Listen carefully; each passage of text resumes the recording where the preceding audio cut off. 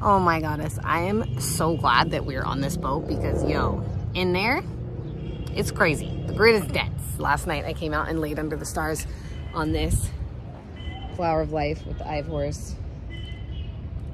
One of the things that I got from laying underneath the stars last night was I have so much, not to say I have so much wisdom, but you know, that is what witch means. But I read so much and I research so much and I know so many things. I have this whole thing about interpreting things based on the sphere of knowledge that I already possess. And last night when I was under the stars, I think it must have been Mars, looked like the red planet, was speaking to me.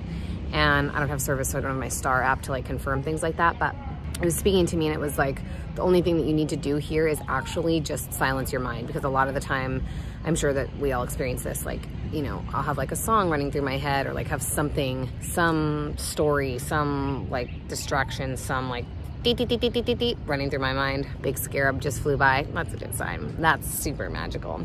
But even that, like, because I think that I know what that means, instead of like receiving what it means in this moment and being silent, I'm like telling myself the story of like, oh, well, it means this.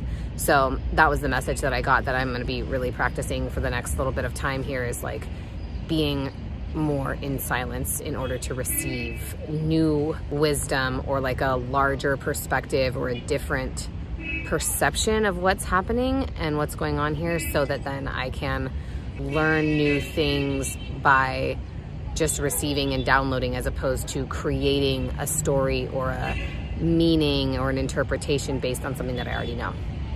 So silence is the focus for my mind, and you know, we need to meditate and take lots of moments, and it's also like requires massive discipline. So that's what I'm gonna be focusing on. And so there's this scene on the side of the temple here that is said to be this typical scene where the king is offering the enemies of Egypt to the gods, and he's like killing all of them. But one of the codes that I received yesterday is that one of the 360 senses that the Egyptians believed we originally all possessed is to be able to read and interpret the hieroglyphs without actually needing to know the language. And so as soon as I came here, I see this completely differently. And I'm gonna tell you guys what I see. It's said to be this guy killing all of these people to honor the gods. But what I see is that that is not a weapon, that is a rattle. And so he's actually like banging them like a drum, which is why they're reverberating all out like this, that there's many people. And he's actually pulling the weapons out of their minds, pulling the darkness out of their minds. And so he's offering them to the gods.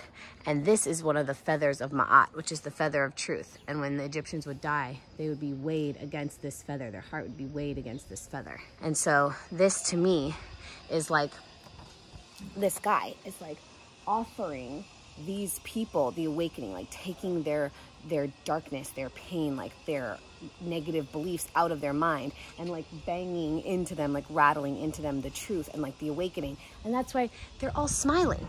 I mean, if you look at their faces, they're smiling, they look joyful, they're bowing to the gods. It's like they've been welcomed into Egypt. And so it just seems totally different to me. And this is why he's holding this feather of truth. So like, let them all be weighed by the lightness of their heart.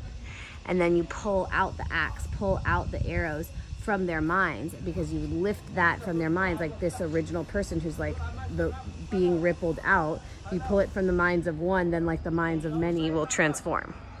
It's so wild, because really like all these stories have just been transformed and made into something different. And it's the same as like St. Patrick and everything that I talked about in my show in Making Modern Magic in Ireland. Like, these stories have all been changed for millennia in order to like convince us of violence, when actually like that's not a weapon. Like, he's literally holding a rattle. That's a rattle, okay? He's holding a rattle. It's not a weapon.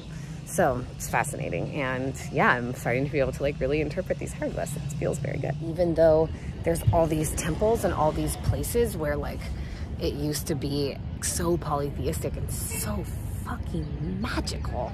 The Nile River Valley is like half a mile. In some places it's wider than in others, but there is so little green here. It's a fucking desert, literally and figuratively. And the fact that they would cut down all of the trees and all of the greenery in order to just like build that shit right on the side of the river, when it's the only place where there's anything lush or anything alive at all. It's so mind-boggling to me. They would cut down the only trees that there are to just have this like dry, dusty city with no plants and nothing alive anyways. Is just like such a further representation of how this like empire has really fallen and just become something completely different. It's pretty tragic, very heartbreaking. Such wild terrain. I'm so glad we're on this boat. Like, I feel so dry and dusty if we weren't on this beautiful, beautiful boat. It's so gorgeous. This, and there's a little sister boat over there. We're complete with our temples today, so that means I get to put on a moon mask. Finally, gotta get these wrinkles out, you know what I'm saying? And she's not gonna do any poisonous Botox. So I'm gonna have a nice little meditative afternoon. It's so weird that you're not gonna see any of these videos until I'm already back and have my computer and get to edit them, but that's where I am right now. So, see you guys soon.